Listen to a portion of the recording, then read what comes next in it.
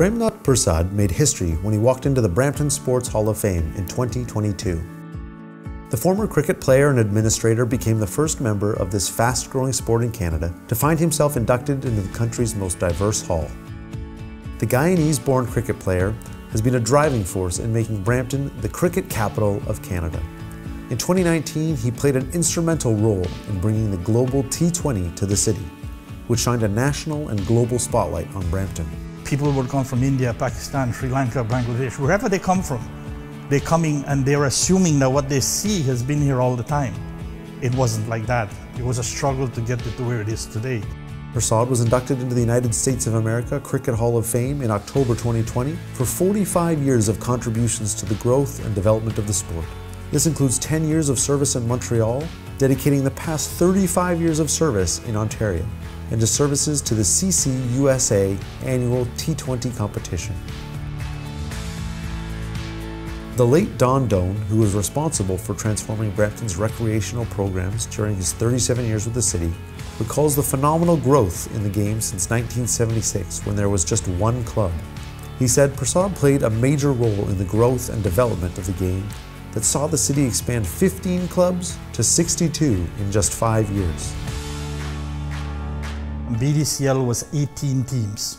We were not known, not even in Ontario that well. Now we are, this year, we're now 274 teams.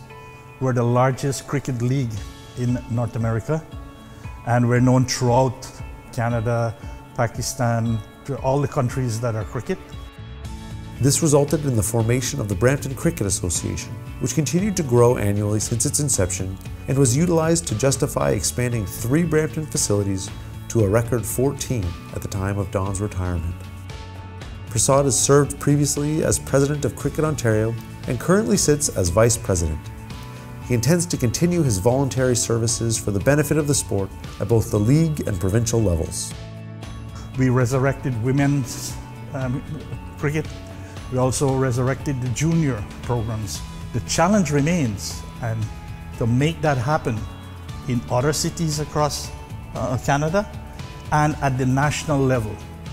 His aim is to ensure that cricket is recognized by all governments, municipalities, and administrations as a mainstream sport that deserves the respect and attention other sports receive, including in all areas of planning, of infrastructure, finances, and budget allocations. You have to be passionate enough in your belief that you can accomplish something, that you will make a difference. And cricket is a great example of this, because cricket, we're fighting from way beyond the boundary line.